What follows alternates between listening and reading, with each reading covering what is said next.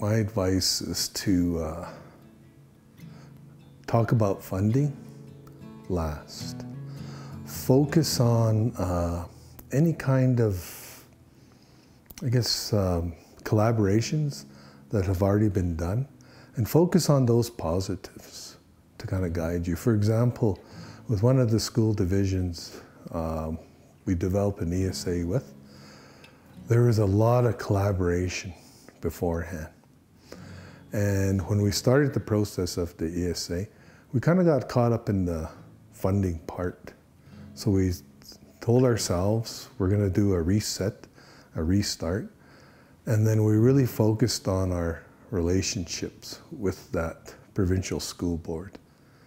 And then we quickly saw that there was a lot of positive work in place already, and we had to really look at that. And then we started to, divide those out, and then seeing which ones were really beneficial for both parties. And then we started negotiating our ESA after that, because we wanted to make sure we did everything on a positive note. When we started talking about funding, it kind of derailed our communication. But once we took that part out, and then we started just looking at all the positive work that we had already done,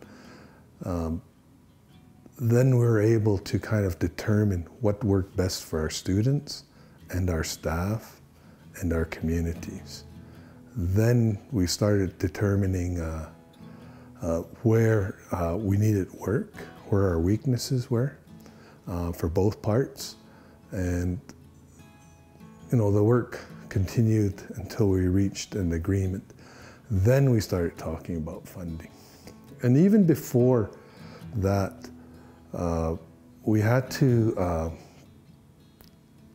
share with each other. And one of the things that was really impressive is when we started talking with one of the school boards, we agreed that this is going to be a 50-50 negotiation. Everybody has an equal say.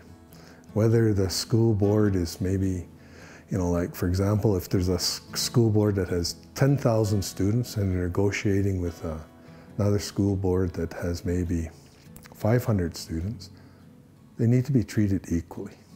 They need to be recognized with their, any concerns they have need to be taken seriously.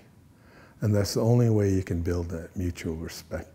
Because once that mutual respect is there, anything's possible with the negotiations.